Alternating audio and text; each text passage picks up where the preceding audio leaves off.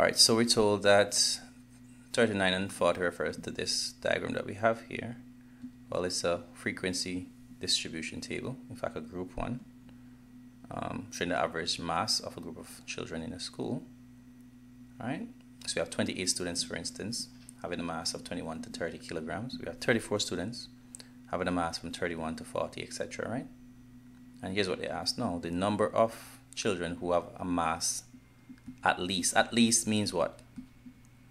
Well, that figure or more.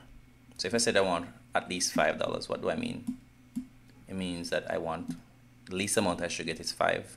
So 5 or anything more. So at least means, at least X means X or more. So in this case, we're talking about 41 kg or more, right? The number of students who have a mass of at least 41 kilograms or more. So 41 kilograms start from this point here, or more, go right up to this point, right? So we basically add these guys.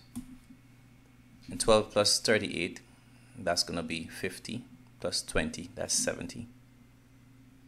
All right, so that's 70. We add those together, so the answer is 70C. Let's go down to the next one. The lower limit of the modal class. Let's look at the modal class. What's the modal class? Well, the modal class is a class or a group, right? They want the class itself, not the frequency. The class is the group. So if you say you have a class, like students are in a particular class, they group them maybe because of their age, right? Particularly, based on certain age, they're in certain class. In this case, we're looking at they're in class according to the kilograms, right? So these are the classes. And the modal class is a class with the highest frequency, and the one with the highest frequency is this class here, because it has 38 children. And the lower limit is the lowest number that we're looking at. That's the lower limit. All right, this one could be the upper limit. All right, so it's going to be 51, and we select that, and that's it. 51. And they're smart enough to put on those 0.5 and so forth to trick you, because anything with 0.5, those are usually the boundaries.